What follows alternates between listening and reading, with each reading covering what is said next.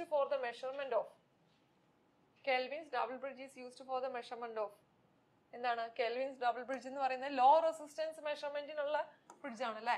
Law resistance മെഷർമെന്റിനുള്ളതാണ് Kelvin's double bridge എന്ന് പറയുന്നത്.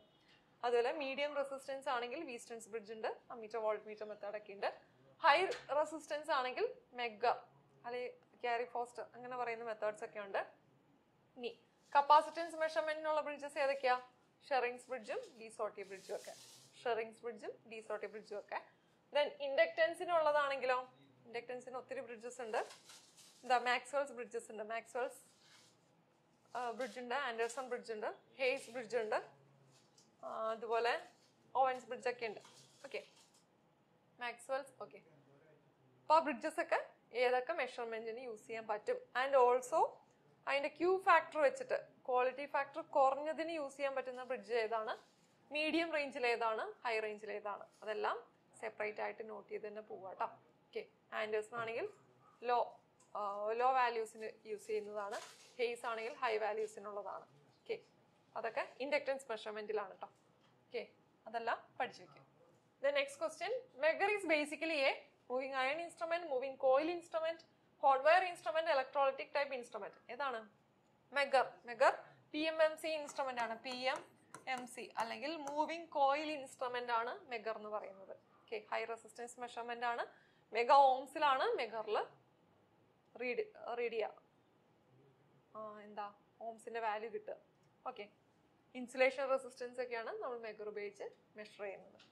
Okay, next question, A quadrant electrometer measures. Quadrant electrometer എന്താ measure ചെയ്യുന്നത്? Charge ആണ്. Q, charge Q measure ചെയ്യാനുള്ള instrument ആണ് ക്വാഡ്രന്റ് ഇലക്ട്രോമീറ്റർ എന്ന് പറയുന്നത്. Okay, next one, the maximum load that is usually connected in power sub circuit. Power sub circuit നമുക്കറിയാം, lighting സർക്യൂട്ടും ഉണ്ട്, പവർ സർക്യൂട്ടും ഉണ്ട് അല്ലെ? അപ്പൊ ഇതിന്റെ രണ്ടിന്റെ സബ് സർക്യൂട്ട്സിൽ പറ്റുന്ന വാട്ടേജും നമ്പർ ഓഫ് പോയിന്റ്സും അറിഞ്ഞിരിക്കുക. പവർ സബ് സർക്യൂട്ട് ആകുമ്പോൾ അതിനകത്ത് മാക്സിമം വരുന്ന ലോഡ് 3000 വാട്ട്സ് ആണ്. 3000 വാട്ട്സ്, മാക്സിമം 2 പോയിന്റ്സ്. ഓക്കെ, 2 പോയിന്റും 3000 വാട്ടും, അതാണ് പവർ സബ് സർക്യൂട്ടിന്റെ ലിമിറ്റേഷൻ. ഇനി ലൈറ്റിംഗ് സർക്യൂട്ട് ആണെങ്കിലോ? ലൈറ്റിംഗ് സർക്യൂട്ട് ആണെങ്കിൽ അത് 800 വാട്ട്സ് ആൻഡ് 10 പോയിന്റ്സ് ആണ്. ഓക്കെ, 10 പോയിന്റ്സ് ആൻഡ് 800 വാട്ട്സ് ആണ്. Okay, next question, TOD meter is used to record. Okay, TOD meter എന്ന് പറഞ്ഞാൽ എന്താ? TOD meter എന്ന് പറഞ്ഞാൽ time of the day metre ആണ്.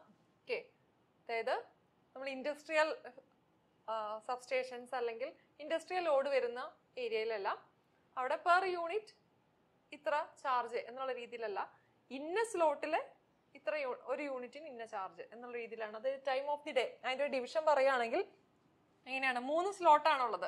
ഓക്കെ, 6 AM to 6 PM ഇതാണ് ഡേ ടൈം സ്ലോട്ട് അല്ലേ? ഈ സ്ലോട്ടില് നോർമൽ റേറ്റ്. ഓക്കെ, ഇതാണ് നോർമൽ റേറ്റ് വരുന്ന slot. Then 6 PM to 10 PM. 6 PM to 10 PM എന്ന് പറയുന്നത് എന്താണ്? എല്ലാവരും ലൈറ്റ് ഓൺ ചെയ്ത് വെക്കുന്ന അല്ലെങ്കിൽ അവരെ ഇൻസ്ട്രുമെന്റ്സ് ഓൺ ചെയ്ത് വെക്കുന്ന സമയമാണ്. ഈ ഒരു ടൈമിനാണ് നമ്മൾ പീക്ക് ടൈം എന്ന് പറയാം. Okay, peak time.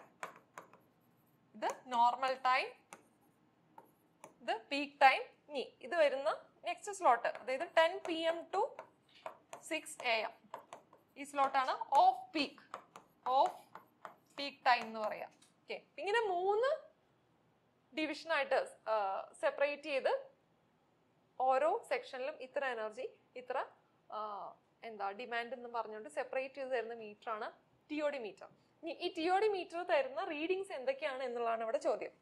അപ്പൊ അതിന്റെ ആൻസർ വരുന്നത് ഓപ്ഷൻ A തന്നെയാണ്, energy, time and demand. Okay, ഓരോ സ്ലോട്ടിലും എത്ര എനർജി കൺസ്യൂം ചെയ്തു, ഏത് ടൈം സ്ലോട്ട് ആണ്, ദെൻ ഡിമാൻഡ്, മാക്സിമം ഡിമാൻഡ് എത്രയാണ് ഓരോന്നിലും വന്നിരിക്കുന്നത്. ഇതാണ് TOD മീറ്ററിന്റെ ഫംഗ്ഷൻ. ഈ ഒരു രീതിയിൽ എന്തിനാ ഇതിങ്ങനെ മെഷർ ചെയ്തെടുക്കുന്നത്? ഇതിനകത്ത് ചാർജിന് വ്യത്യാസം ഉണ്ടാകും, പെർ യൂണിറ്റ് ചാർജിന് വ്യത്യാസം ഉണ്ടാകും എന്ന് ഞാൻ പറഞ്ഞു. ഇതിനകത്ത് നോർമൽ ടൈമില്, ഈ ടൈമില് ഒരു X ആണ് പെർ യൂണിറ്റ് ചാർജ് എങ്കിൽ, ഈ പീക്ക് ടൈമിൽ വരുമ്പോൾ അത് ഒരു 125. ഇപ്പൊ കറക്റ്റ് റേറ്റ് അല്ല, എന്തായാലും ഈ നോർമൽ ടൈമിനേക്കാൾ കൂടിയ ഒരു റേറ്റ് ആയിരിക്കും 125% എക്സ് ആയിരിക്കും ഇവിടെ വരുന്ന unit charge. Then of peak ടൈമിൽ ഇതിനേക്കാൾ ചാർജ് കുറവായിരിക്കും, അതായത് അതിൻ്റെ ഒരു 75% ഒക്കെയേ വരുള്ളൂ. അതായത് എന്താ ഉദ്ദേശിക്കുന്നത്, നോർമൽ ടൈമിൽ എക്സ് ആണ്, ഓഫ് പീക്ക് ടൈമിലേക്ക് വരുമ്പോൾ എക്സിനേക്കാൾ കുറഞ്ഞ ചാർജിലാണ് എനർജി സപ്ലൈ ചെയ്യുന്നത്. അതായത് ഇലക്ട്രിസിറ്റി ഉപയോഗം കൂടുതലായി 10 PM 6 AM ഇടയ്ക്ക് ഉപയോഗിക്കുക എന്നുള്ള ആ ഒരു പ്രൊമോഷനാണ് അവിടെ കൊടുക്കുന്നത്. അതുപോലെ പീക്ക് ടൈമിൽ ചാർജ് കൂടുതലാണ്, പെർ യൂണിറ്റ് ചാർജ് കൂടുതലാണ്. എന്താ അതുകൊണ്ട് മീൻ ചെയ്യുന്നത്, ആ ടൈമിൽ അതായത് 6 PM to 10 PM energy consumption കുറയ്ക്കുക, കാരണം അത് പീക്ക് ടൈമാണ്. ഓക്കെ, ആ ടൈമിൽ KSEBയുടെ സൈഡിൽ നോക്കുമ്പോൾ അല്ലെങ്കിൽ ആ പവർ സപ്ലയറിന്റെ സൈഡിൽ നോക്കുമ്പോൾ സപ്ലൈ മെയിൻറ്റെയിൻ ഒരു കോൺസ്റ്റന്റ് ആയിട്ട് മെയിൻറ്റെയിൻ ചെയ്യാൻ അവിടെ കൺസപ്ഷൻ കുറയ്ക്കണം. അപ്പം അതുകൊണ്ട് അവിടെ യൂസ് ചെയ്യുന്നതിന് ചാർജ് കൂട്ടി വെച്ചുകൊണ്ട് ഉപയോഗം കുറയ്ക്കാനായിട്ട് ശ്രമിക്കുന്നതാണ്.